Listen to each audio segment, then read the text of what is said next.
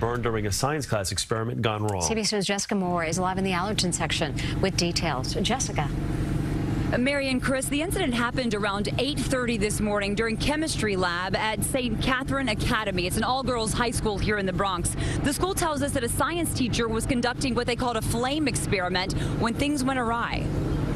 Flame got larger and several students were singed by the flame. There were 4 students who were involved. All were taken to the hospital, all were taken to Jacoby and accompanied by a school official. There were no hazardous materials involved.